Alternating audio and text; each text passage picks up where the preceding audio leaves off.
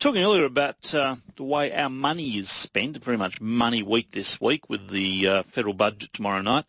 I'll be speaking to the Treasurer on Wednesday, although we're still negotiating that. At this stage, he says we're going to have a maximum of 7 minutes. 7 minutes to examine and question him about a budget. The first time I've spoken to him for a year. However, let's not grizzle. I mentioned the case of Cassie Sainsbury, who is wanting federal government funding for her to face the cocaine charges in Colombia. I think she should get it, but that's another one. There's this other example too. It involves a lot more. In fact, $15 billion a year. Australia's paying welfare each year of up to nearly 1 million people. I think it's 800,000 people. $15 billion who are not Australian citizens.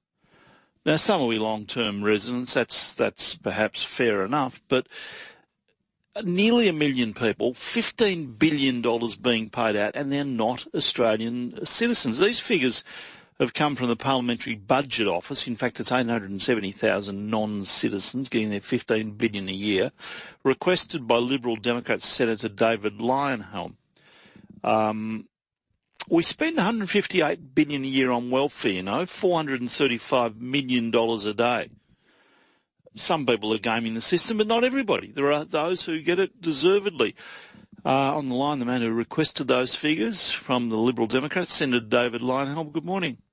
Good morning. Okay, take me through the figures. What do they show you? Well, we are very, very generous to people who are not citizens of Australia. My feeling is that we are too generous, that if we stopped paying welfare to people who are not citizens, then we would probably attract a different type of immigrant, those who are more economically beneficial to the country, because they would come here knowing that they weren't going to get welfare, and therefore would make the decision, well, when am I going to make a go of it or not? So what country do the people come from? What countries, rather? We've had to rely on the PBO for that, but quite a lot from the UK, Middle East, some from New Zealand, although that's a bit of an issue because I think we are a little unkind to New Zealanders, and that we somehow or other manage to treat some of them as equal to us, and then others we don't treat them the same as us. I'm going to get a briefing from immigration on that this week. Yeah. Try and sort that one out. But a number of countries, and my feeling is, my party's policy is that you should pay, if you are a skilled migrant, you should pay a relatively affordable fee to come here. We want skilled migrants, we need them, and we don't want to send them to other countries. So the visa fee should be relatively affordable. But then you shouldn't be able to get welfare until you become a citizen. In exceptional circumstances, you might change that, but the general rule is you don't get welfare. Now, the other category of immigrants is family reunion. Our view on those ones is that they should pay a substantial visa fee to be able to become permanent residents, and definitely no welfare except in rare exceptions until you become a citizen. Would there not be some in this? I mean, Britain, for example, who might have been living in this country 50 years, paying taxes for 50 years, but retained their British citizenship. What about them? Well, the question is, why wouldn't they become an Australian citizen? Well, but previous years, you sort of didn't have to, did you? You're part of the Commonwealth. Yeah.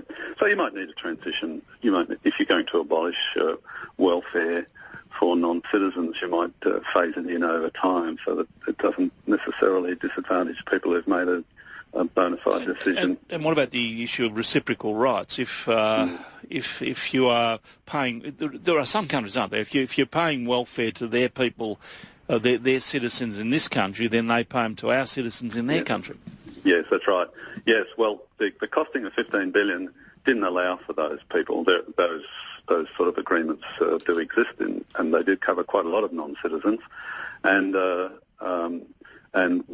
isn't included in the $15 billion. This is only the 15 billion only relates to people who come from countries where that arrangement doesn't exist.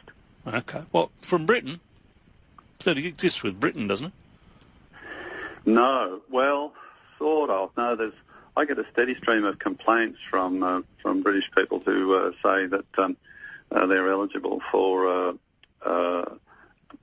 Social Security, as they call it, in the UK, but it's not indexed, or a UK age pension, but it's not indexed, so it's worth about £2 a week or something like that, because it hasn't been changed since the time they left the country, and the country refuses to do anything about it. So what would you would say no welfare for unless you're a citizen, except in exceptional circumstances? That would be the starting proposition that we would say, yes. So and people coming to Australia. So we're not talking about people who are already here. As I said, some allowance needs to be made for people who've made a decision in the past.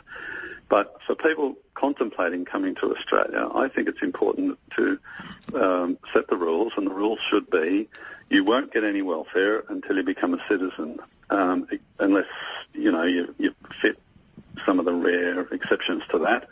That doesn't include refugees, of course, and so therefore people will make a decision about coming to Australia on the assumption that if they don't get a job and can't support themselves, then they might have to leave. And that, I think, that would improve the quality of the immigration or immigrants. Would also reassure the public that immigrants are not a drain on our budget, but they are contributing in economic terms to the economy. Now, we do need immigrants. We need skilled immigrants in particular for our economy. They are an important contributor to our growth. We don't want to put them off, but not all immigrants are equal. Some are not all that valuable, and the ones who come here and going on to welfare either immediately or soon after they arrive here, they're no use whatsoever. Okay. Thank you very much for speaking to us, Liberal Democrat Senator David Leyonhjelm, who's got these figures out of the Parliamentary Budget Office. So the figure is $15 billion a year to 870,000 non-citizens. They're not citizens. They're getting $15 billion a year in welfare, should they? And his argument is you only get it if you are a citizen, apart from exceptional circumstances like a refugee or something like that. But I'd say it's certainly a fair point on family reunion. If you're applying for and exceeding the family reunion, you shouldn't be coming out here to live on welfare. That should be part of the criteria before it's approved.